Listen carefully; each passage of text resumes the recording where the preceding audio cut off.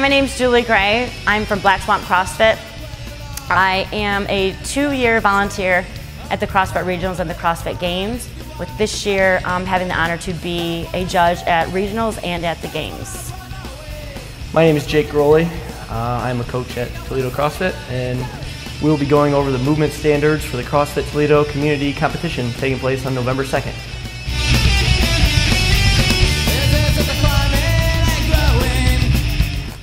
It's going to start with some thrusters. So Jake's going to show us what a thruster looks like. Jake's going to go down into a full squat, meaning that the hip crease is below the knees.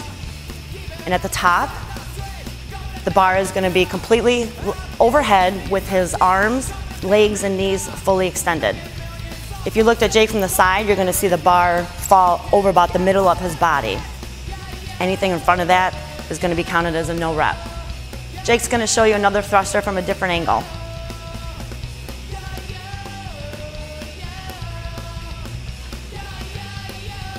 The next movement we're going to go through is the chest to bar pull-up. On the chest to bar, we just need to see that your chest is touching the bar at any point under the collarbone.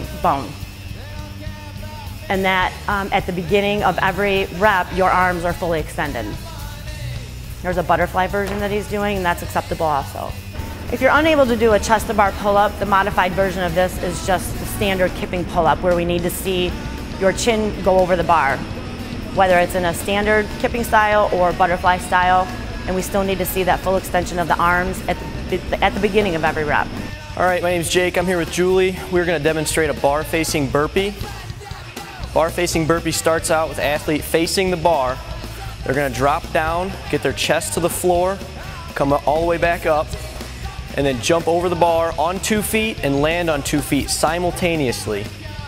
There's no skipping or stepping. If you're too far away from the bar and you need to step closer to jump over it, that is acceptable, as long as you are jumping off of 2 feet and landing on 2 feet.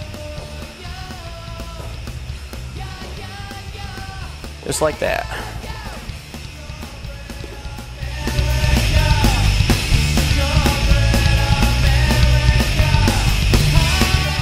All right, now we're going to demonstrate a clean and jerk. First, Julie's going to have the bar at her feet. She's going to clean it to her shoulders. Now she's going to do a jerk. Now that is a split jerk, which is acceptable.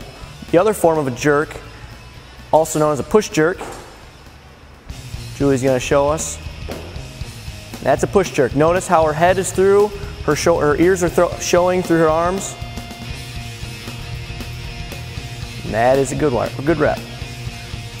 And now, front view of a clean and jerk. She'll clean it, the bar will touch her shoulders, then she'll perform movement to overhead.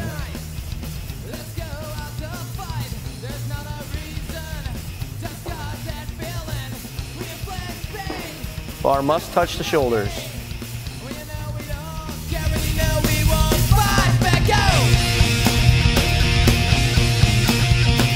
All right, now Julie's going to perform a deadlift for us.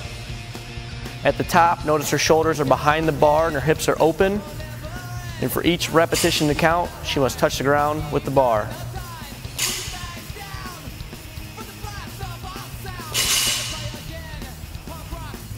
Now the deadlift from the front view. Her shoulders still go behind the bar, her hips are open at the top, and the bar touches the floor every time. The next movement we're going to go through is the handstand push-up. Jake's going to finish the move off with full extension of the arms. Make sure both hands are on the plate and that his head is visibly touching the ab mat under him. Each move is going to be ending with that full extension with the feet on the wall. If the feet come off the wall while you're fully extended, that's a no rep.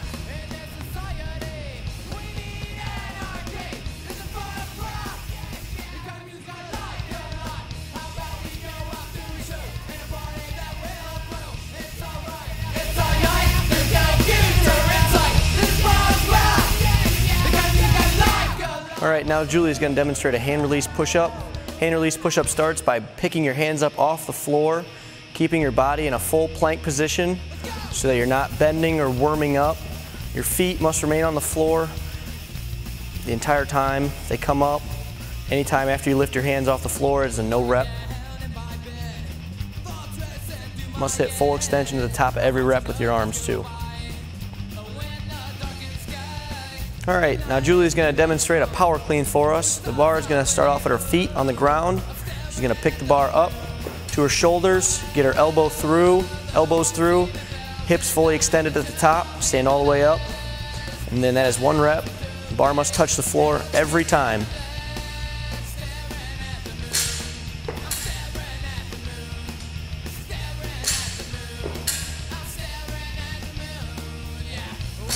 Okay, now we're going to go over the standards of movement for the shoulder to overhead move.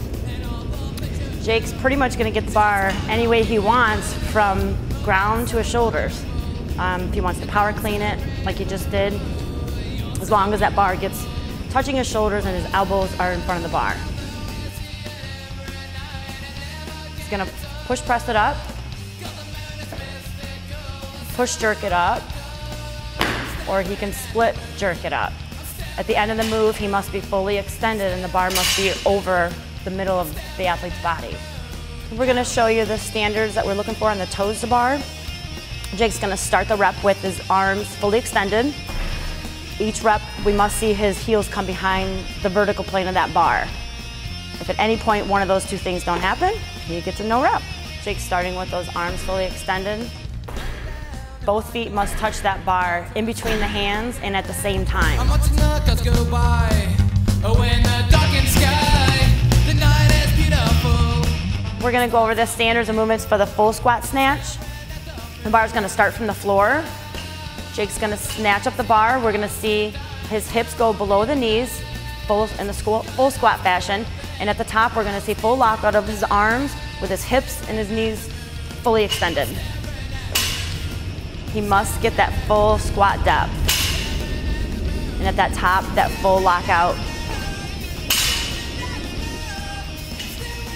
Again, Jake's going to get that full squat and then full extension at the top. Want to see that bar over the middle of his body and him showing control of the bar at the top. Jake's going to show us the muscle up. At the bottom, we need to see Jake's arms fully extended. At the top, we need to see that full lockout of the arms. You can use any grip that you want for this move, as long as we see full extension at the bottom and a full lockout at the top. At no point can we see the heels go above the bottom of the rings, or that's going to be a no rep.